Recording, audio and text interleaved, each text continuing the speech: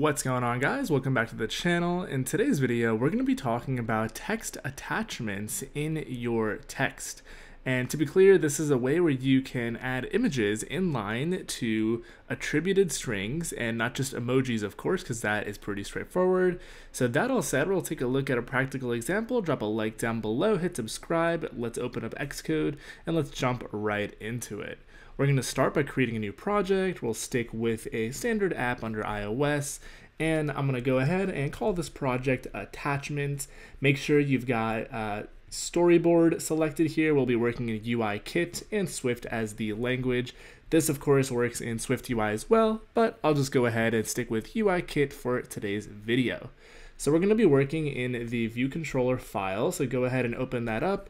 And this will probably be a fairly brief video given the simplicity of setting this up. I'm going to also go ahead and pick a simulator to build and run, and we'll get started here. So the first thing we want to do is create a label, which is the first step of this, of course. So it's going to be a label, pretty standard. We're going to have it in the global scope. We're going to add this to our hierarchy, just like that. We should probably give this guy a frame as well. So I'll go ahead and say 0, 0, 200 by 100, and I'm going to go ahead and center it as well. So the premise of a text attachment, let's go ahead and just center this. The premise of a text attachment is basically what it sounds like. You can more or less add attachments into attributed strings, and they help you do one of two things. One, you can add images pretty seamlessly inline into texts.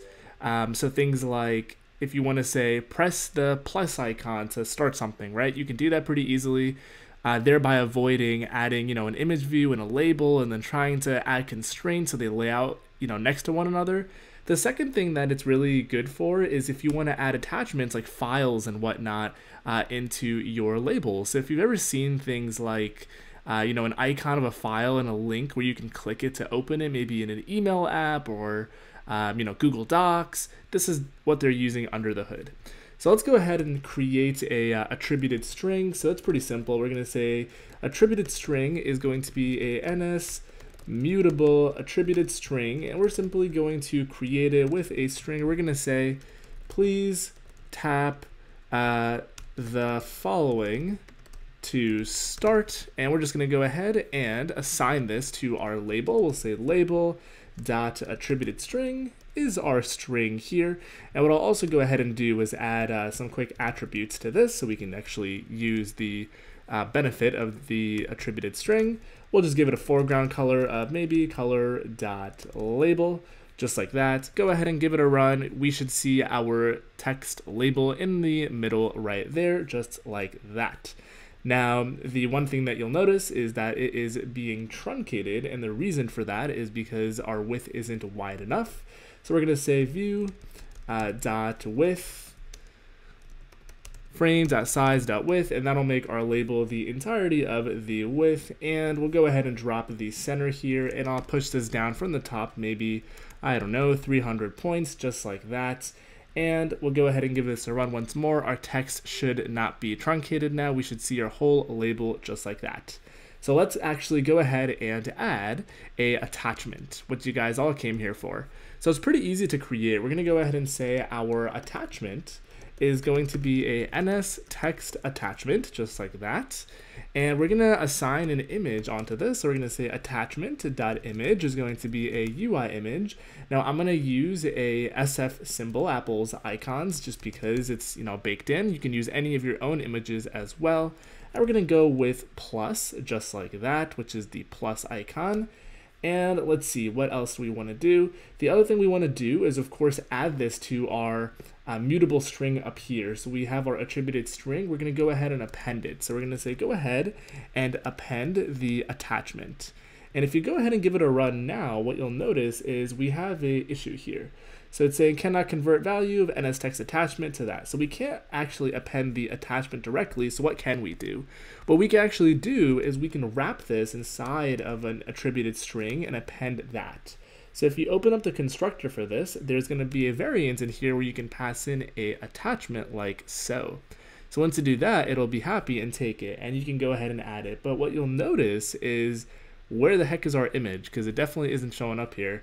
And the reason it's not showing up is because we need to set a size, bounds on our attachment. So this is going to be a Core Graphics rect, a CG rect, and we're going to go ahead and say 0, 0. Let's say 100, or let's do 70 maybe, by 70. Now, one question that you might have while looking at this is, well, what does 0, 0 mean here? Well, it actually means nothing. So if you go ahead and actually give this a run, what you'll notice is we see our icon right there. Now you'll notice it is a black tint, so in dark mode it doesn't show up. The 0, 0 just refers to the point that it should be appended to. So if I make this negative 100, it'll still start out here, but just be up 100. It does not refer to the top left of the actual attributed string itself. So pretty easy to work with, pretty easy to get started in. Now, one thing you might be wondering is, well, this kind of looks a little ugly right now. Let's make the sizes a bit more proportional, and this is why attachments are bundled in with attributed strings, as you can control and fine-tune this really to meet your needs. So let's say I add a mutable paragraph style. I can go ahead and say we want the alignment of our string to be centered. So we can pass in an attribute into here. We're going to say paragraph style is going to be our style. We can of course increase the font size as well. And I'm also going to go ahead and say label.number of lines is 0, so we get some line wrapping going on there. So we're going to go ahead and add a font size. We'll say this is UI fonts, and we're going to go ahead and use a system font of size, maybe let's try 24. And I'm going to also go ahead and bump down the size of our image here. Go ahead and do that, just like that. Let's go ahead and give this a run. Now, of course, like I mentioned, this isn't really that helpful for emojis because you can just copy and paste emojis into strings directly. But what it is helpful for is if you have any custom iconography, whether it's SF symbols, your own image, an icon for a file, be it a PDF, a Word document, etc., you can basically stick anything in here. So you can imagine, like in the YouTube app, they might have like a label and say, hit the bell icon or hit the following icons to turn on notifications, and they might, append the attachment into the string like this. And that's basically text attachments in a nutshell. I don't want to ramble on too long. Fairly straightforward concept, but pretty powerful in practice when you're building out your UIs.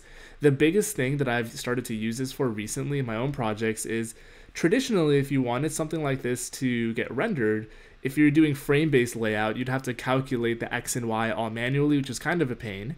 If you're doing constraint-based layout with auto layout, you would have to constrain things where the image would either be below your text or on the right of it, but that whole model kind of starts to fall apart when you start supporting, dynamic font, where the user can increase their font size, but you've hard-coded your constraint to be on the right of your label. It doesn't really look that nice. What's really great about this is when you actually add it as a part of the attributed string, iOS, the system, is responsible for rendering it and placing it at the appropriate points. And one other thing that hopefully goes without saying is you don't have to append this at the end of the string. So if I wanted to append, let's say, something else in front of this, I can go ahead and say, put a period, let's say, and let's say, we'll say here, get notifications. And if I go ahead and give it a run, what you'll notice is that bell icon is now in between these two strings. Now, obviously, the text attributes that we added initially here, we would need to add those to this thing that we append to, but I digress. Hopefully that drives home the point. That is all I've got for you guys today, text attachments. Let me know in the comments if you guys found the video interesting, what you guys think, if you've used it before. As always, drop a like if you haven't done so already. Hit subscribe so we keep the channel going and growing together. Follow on YouTube, rather Twitter, since we were on YouTube, for updates from me. We can also connect on LinkedIn. I know a lot of you already started to do that, but if you haven't, look me up there. Happy to connect as always. Thanks again for watching. I'll catch you on the next one.